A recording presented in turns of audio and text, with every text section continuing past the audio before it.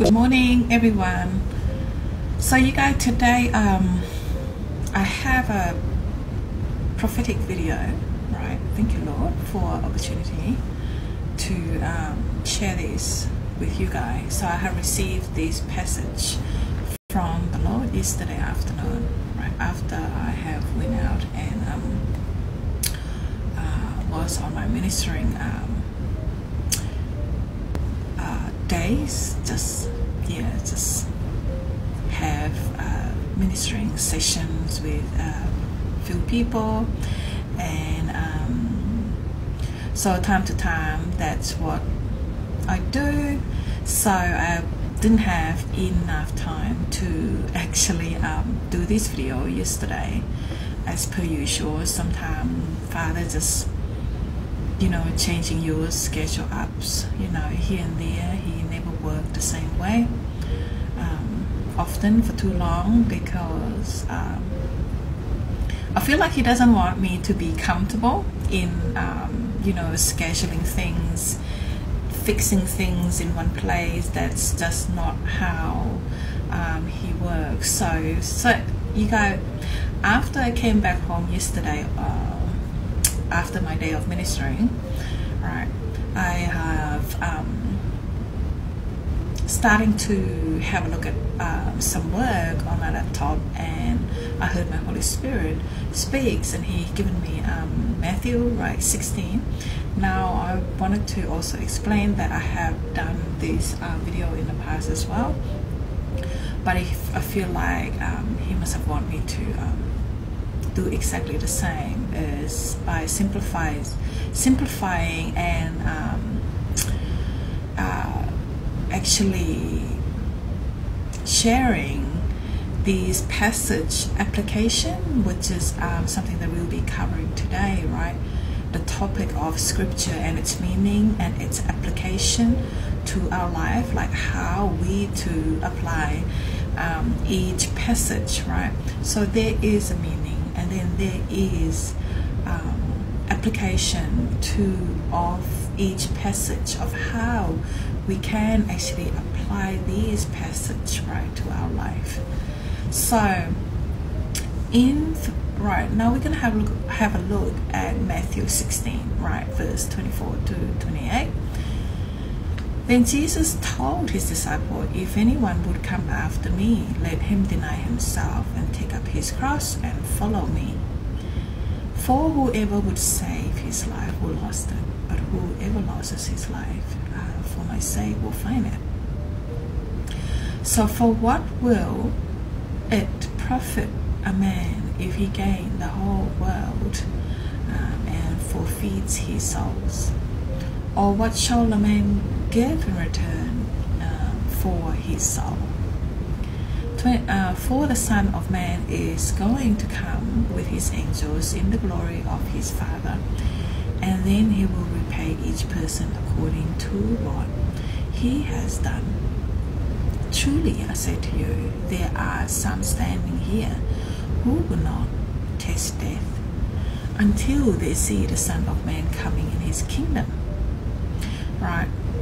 So in this passage, I have covered the scripture meaning. So today we'll be doing the application, right, of the passage. How is it going to relate into our life? How can we apply into our life? So you guys, we are living in a world, right, and surrounded by world preferred narratives based on how our culture interprets what we see, what we think is normal, of social normality, right? What we think matter, what we believe is right or wrong. These have been based, right, and engraved in us, most of us, through social beliefs. Sometimes how you were raised, your ancestors' opinions and beliefs.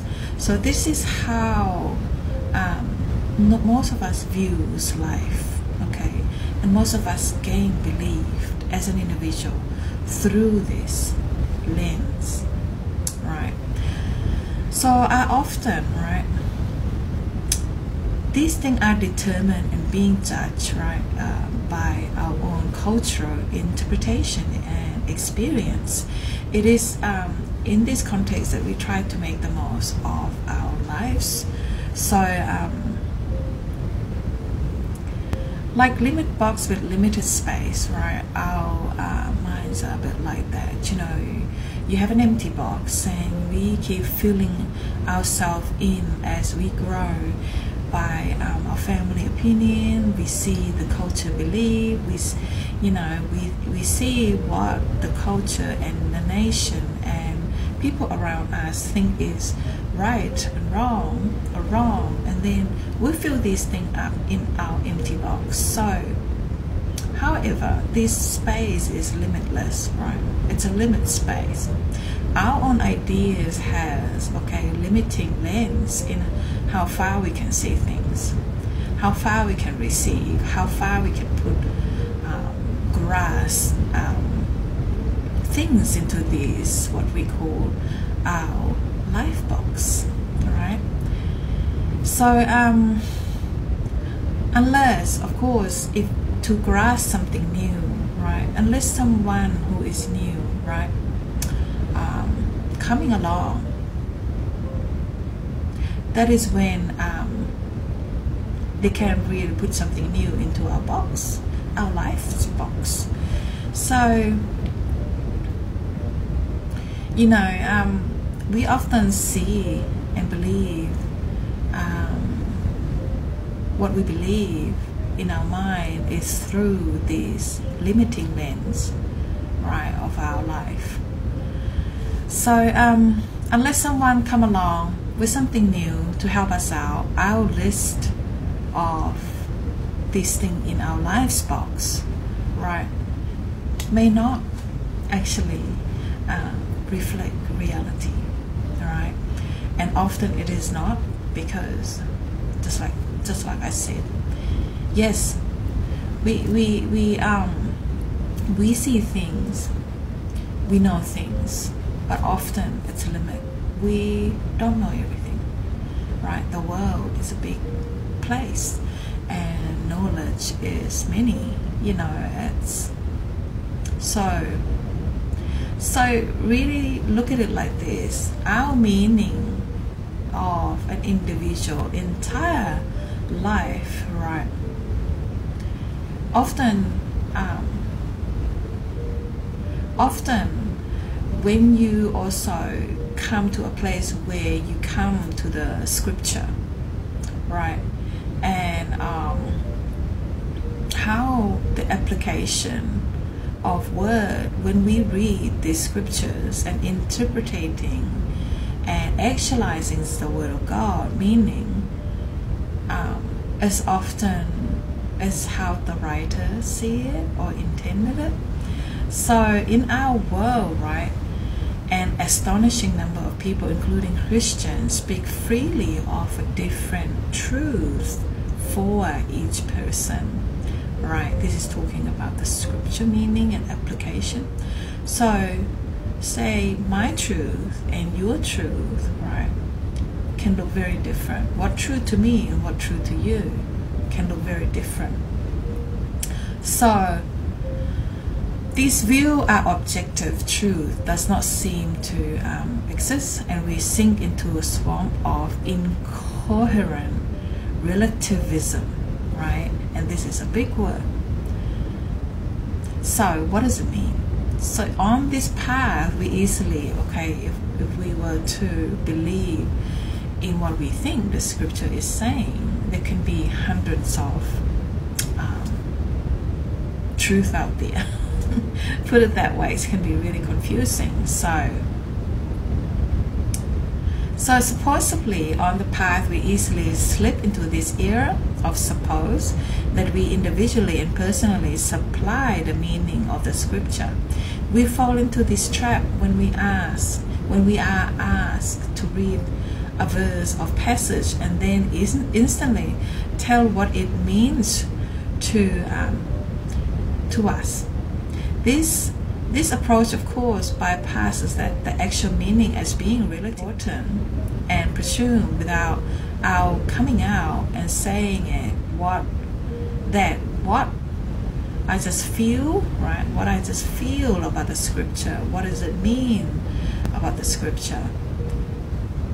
It have to be what it means, at least what it means, right, to me.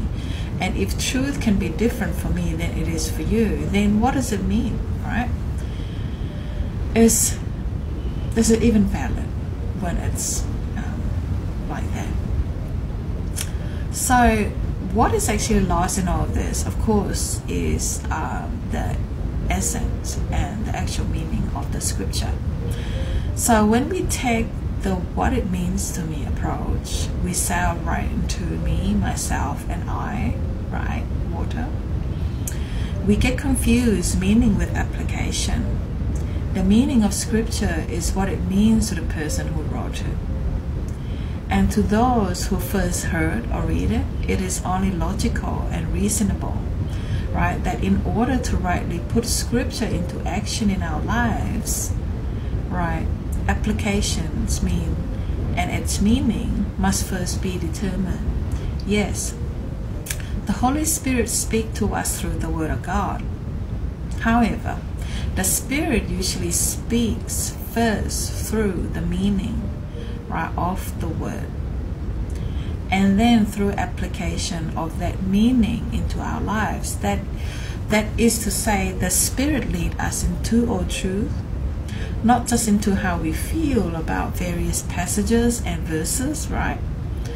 Okay, whether or not our understanding is correct or valid, regarding to the scripture, right? Once we have a sense of understanding of what a segment of scripture actually means, then we can move on to the application. That is, we can decide whether or not, or how that, or what the actual meaning can be applied in and through our own lives and circumstances. If we confuse meaning and application, which usually means we skip meaning and go straight to what it means to you, so we will fall into all sort of error and confusion, right? And this is how the false doctrine often birth, right? Unbiblical belief system, contradictory positions, misdirected churches, and Christian cults are built upon such error. Okay, one of the things Jesus came to do was to help us live beyond limitation of our preferred narratives about almost everything, including our religion, our relationships, how we use our time, energy, and money, and of course how to make the most of our lives, how to live, how to give, right, love, and so much more what the Lord will bring to our lives and can bring to our life. He taught us what He knows to be true about life beyond what we can see, right? Only the Lord can show us that. The things of heaven and exquisite knowledge, only the Son of God can give, because He knows the Father's, right? We heard the story of Peter's great proclamation here that Jesus is the Messiah, but likewise found him actually rebuking the Lord in this passage of Matthew 16, right? That was really quite funny.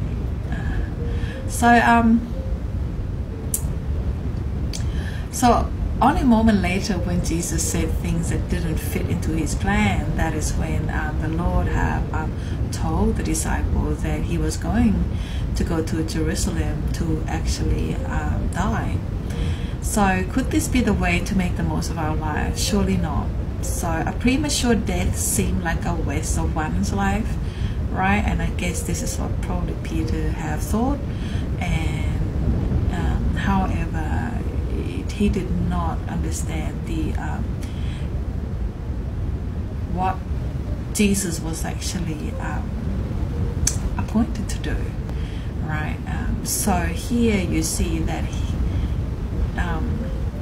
the misunderstanding on the disciple have here, because he was a man, right? He's not God. He did not understand that Jesus Christ's death was going to bring many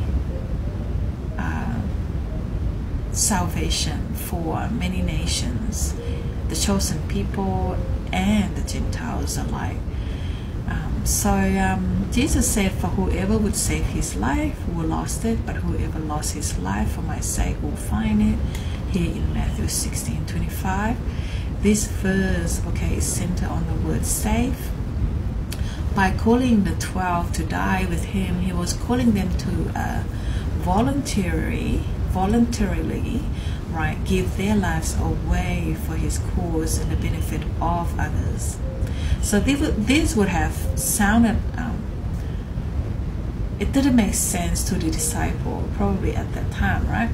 So Jesus continued to explain why giving their lives away was the key to making the most of their life.